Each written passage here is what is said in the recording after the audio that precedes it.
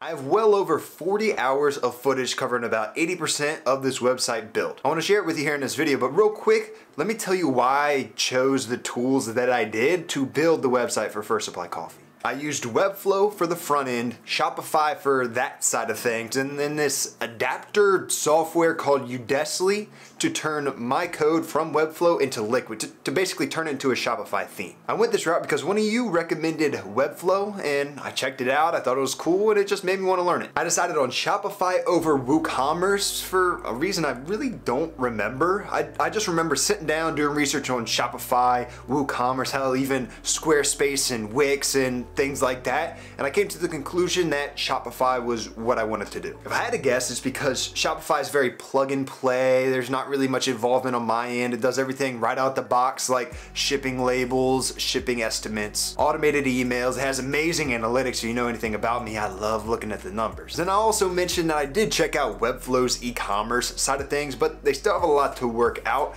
If they do indeed do everything that they plan on doing, I think it's going to be a pretty good option. Now that's why I built it the way I did. Now let me show you how. It started off when I made a video, basically a mock-up drawing of the website, how I wanted it to look. Right up here next to the stylized text, you will have your navigation bar. So you have home, you have blank, you have goods, you have about us, you have contact, and then right here under the pink is going to be an image or two of the items, the products that are going to be sold. Then of course right over here is going to be the name of the product, a little bit more information about the product, and then a purchase button so you can click on that, go ahead and add it to cart and then check out. Right here, I needed some separation between this and the rest of the web page because I want this to be the focal point. This is what you're coming here for.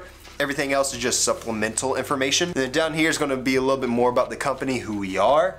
We're going to have join the what? Join the what? You'll never know. Well, I guess you'll know eventually. And then a join now button, and then your traditional footer. Now once I had those things figured out, I hit the ground running, made a Webflow account, and started to get to work. I didn't watch any Webflow videos, any tutorials, anything. I just decided to hop on in and try it.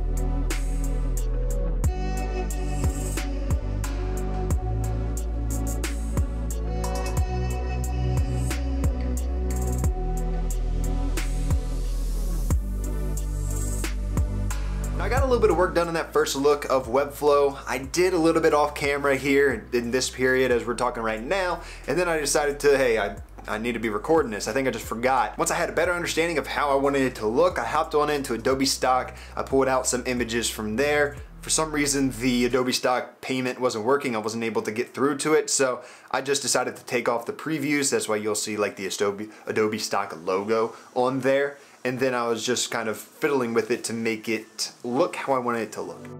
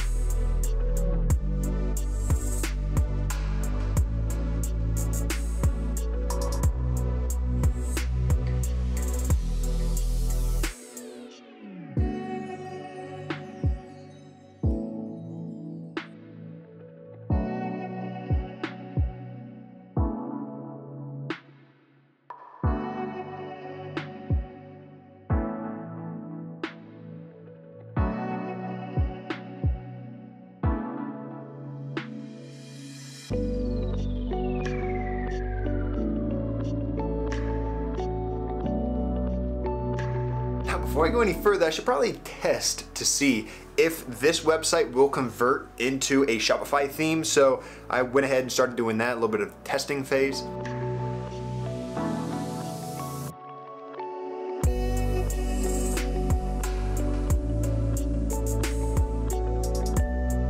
When I realized that Udesly was a little bit harder than I first anticipated, I thought it was going to take all the logic from Webflow and turn it into Liquid, into a Shopify theme, but there's a little bit more, attributes to add here, a little bit of formatting here and there that needed to be done. But before I dove into that, I decided to reevaluate some of my options. In no particular order, option 1 was to host my entire site on Hostinger and have a Shopify buy button that'll take you over to a Shopify store that is within Shopify. Another option would be to do the same exact thing, but instead of hosting it on Hostinger, hosting it on Webflow itself. Like I said, I looked into the e-commerce side of Webflow.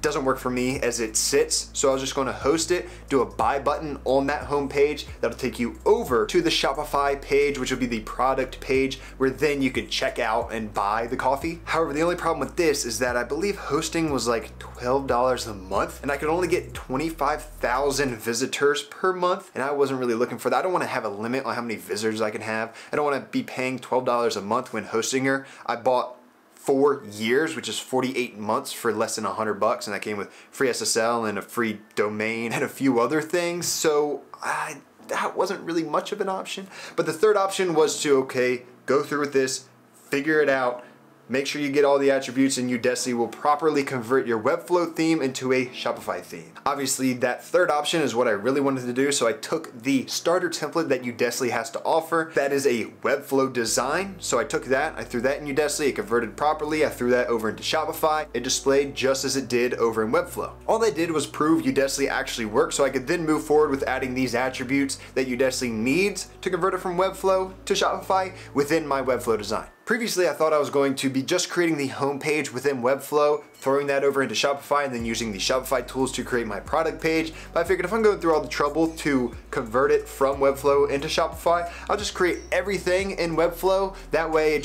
just one simple process instead of having a little bit done over here and a little bit done over there, but it is all is hosted over here. So what I did is I decided to create the product page.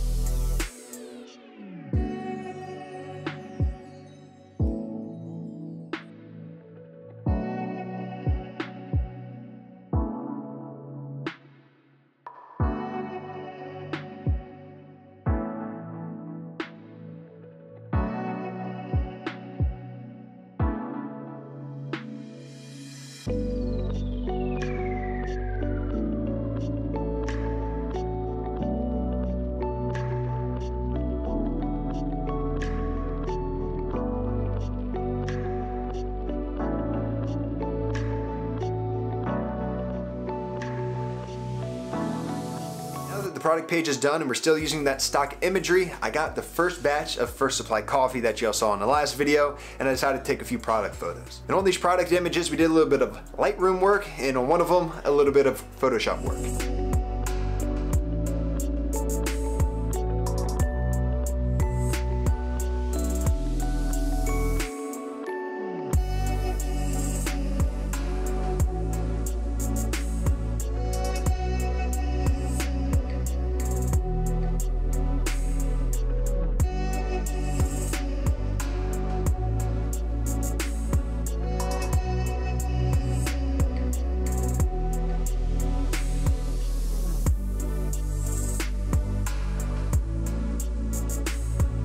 We have the first ever successful Udesly conversion for my design. That allowed us to give a first look into Shopify with the actual design to see how it differed from the actual Webflow design. And from there, we can start adding more attributes, adjusting the attributes, and doing more formatting so it looks exactly on Shopify as it does on Webflow.